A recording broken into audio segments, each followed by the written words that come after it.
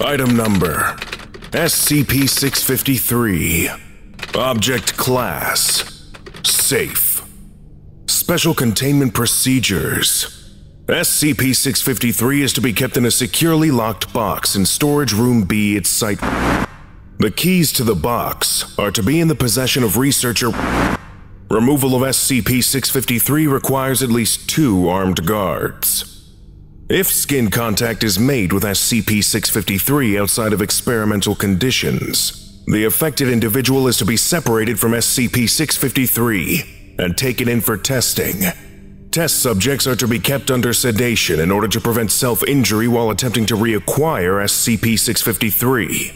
Due to many individuals having become obsessed with SCP-653 prior to containment, people may attempt to enter Site in order to regain possession of SCP-653. These individuals are to be apprehended and brought into Site for testing. Description: SCP-653 is a plastic multicolored boomerang, measuring 25 centimeters from tip to tip. SCP-653's shape is the typical returning boomerang. However, it is more durable than its makeup would indicate. If a person makes skin contact with SCP-653, they will instantly become obsessed with it and will not allow it to leave their possession.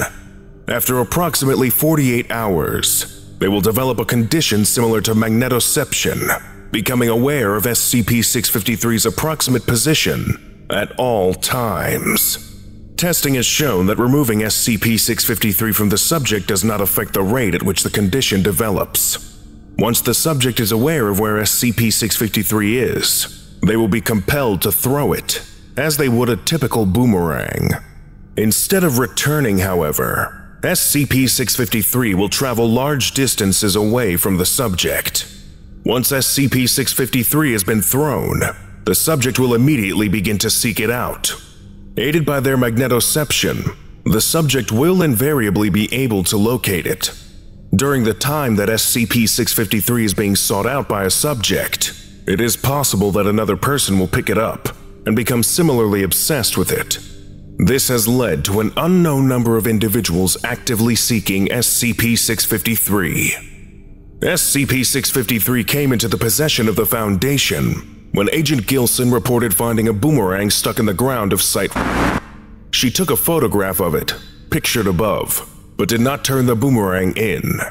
2 days later, Agent Gilson was reported missing from Site, and when contact was eventually established via her handheld transceiver, she refused to return to Site.